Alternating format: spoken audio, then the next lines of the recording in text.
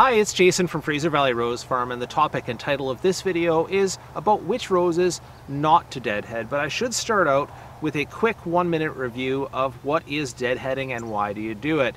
Deadheading is the process of removing spent blooms on your roses. So if you were looking at solitary blooming roses, the ones that bloom just one on the end of the stem, it might be as simple as just reaching out and pulling it off with your hand, snapping the head off. You can do that when they turn entirely brown, or you can do it when they just start to fade, blousy, and start dropping petals. So that's on solitary blooming roses. If you were looking at the ones that are the cluster blooming roses, you're probably better to wait until the whole cluster has turned brown to take it off.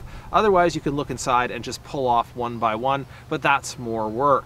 Now, if you're doing it just by hand, that's the way you do it, just snapping it off, or you can do it more precisely with your pruner, and in that case, the rule of thumb is that you'll go back to where the leaflet count has gone from 3, up where the flower is, back to where it has 5 leaflets on the leaf. That's classically, or rule of thumb wise, where to take it back to get your best results and to refresh the plant for fresh blooming.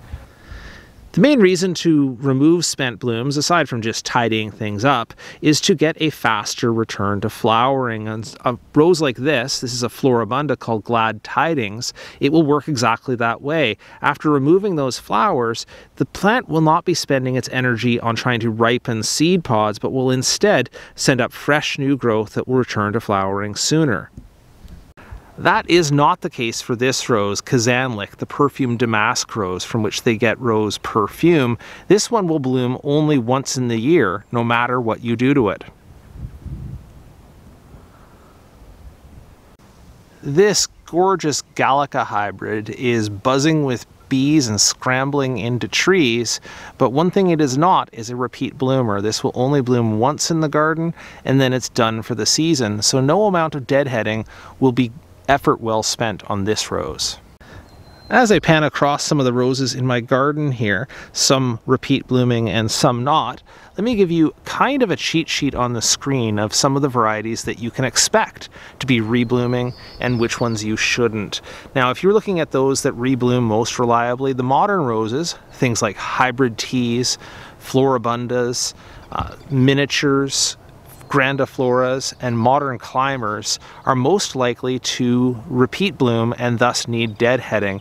However, if you're looking at the old garden roses, the gallicas, the albas, the damasks, the centifolias, and mosses, those ones do not require deadheading because they're not going to repeat bloom for you anyway. So then the obvious starting point is knowing the identifications and classes of the roses you're working with. If you know the name, if you planted the rose, or if you know which rose it is, you can check it on this site, Help Me Find Roses. And on there, it will give you a reference of whether it is a repeat bloomer or a one-time bloomer.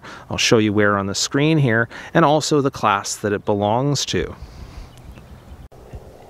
If you don't start out knowing the name of the rose, that's okay. One thing you can do is observe it in the garden, and over the course of a season, you'll see whether it initiates flowers over and over again or just does it once first thing in the season. One general assumption you can make, and it's pretty safe, is that modern roses, the ones you find in most garden centers these days, are repeat blooming roses. So if it's brand new rose, that's where I would start out. My assumption is that it's a repeat bloomer. One special case I don't mind saying is to do with the rugosa roses, like this one, Rosary de la Haye, where you get an option. It is a repeat bloomer if you deadhead it, but also if you leave it alone, it will develop these beautiful large orange hips that are great for eating and also for wildlife. So it depends on how you want to enjoy the plant in the garden. One compromise is that you can let it bloom out its first flush, deadhead it, and then on its second flush, when it blooms again, you can let those hips ripen in the garden.